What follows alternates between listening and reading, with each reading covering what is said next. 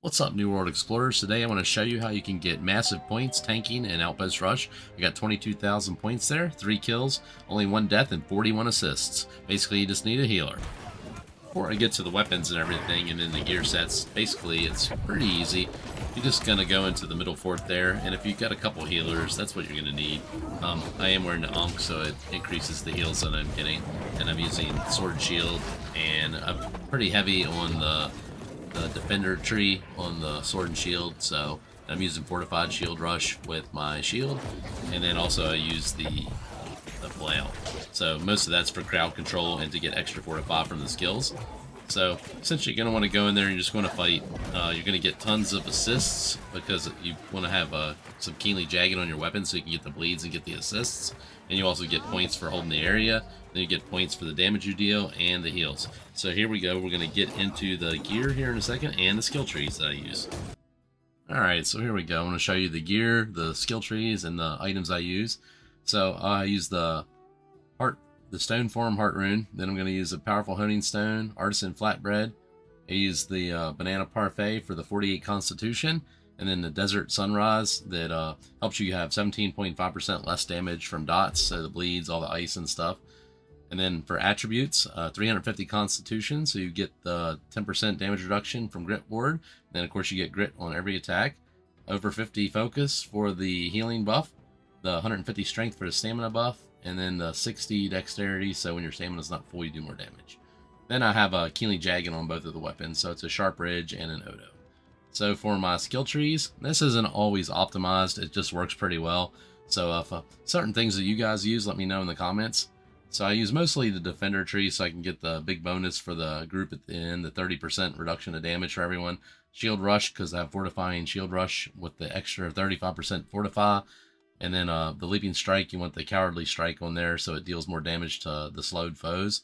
And the whirling blade. Ultimately, I would probably remove something from the defender tree over there, like stamina reduction, and get the extra thing to reduce the cooldown for the whirling blade. And then pretty much everything's in the bastion side because they all have grit. So the barrage, the warding bludgeon, and the trip. And then you also get extra health based on your physical armor with one perk there on the left, the extra one on the bottom there. So basically that's what I use for those. And then for the gear, I'm using Sharp Ridge, which is crafted with materia, and it's got keenly jagged on it. And then Odo, of course, it's got some heals on there, life stealing, and then the Ankh, so you can get better heals coming in. Now lifesteal doesn't work very good for that, so Red Hot Slag's another one crafted with materia, so you can do all this stuff just by doing Season Pass. Charcoal, it's got Fortifying Toast, Refreshing, Nimble, same thing with the materia. Azoth Crystal Tower Shield, also with materia. It's got Sturdy Energy, Refreshing, and Fortifying Shield Rush. And then a lot of this gear is just like the Rusher stuff from doing OPR, except for the Void Dark Plate, that was the hardest piece to get. And then Gauntlets of the Frigid Dawn, you can use materia to craft that now. So most of these pieces are going to have Enchanted Ward and some sort of health.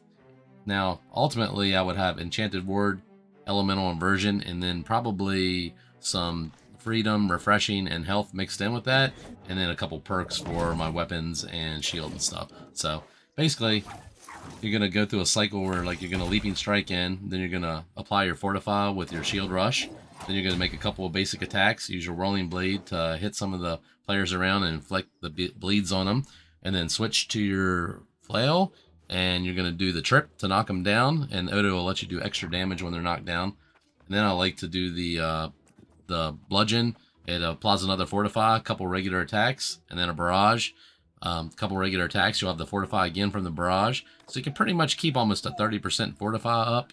And then on top of that, when you pop your potion and you're healing, you can use some of the gem dust and stuff to also help you survive a little longer. And then your heart rune will be up pretty much non-stop if you do attacks in the middle. So thanks for watching. I hope this helped a little bit. See you in the next video.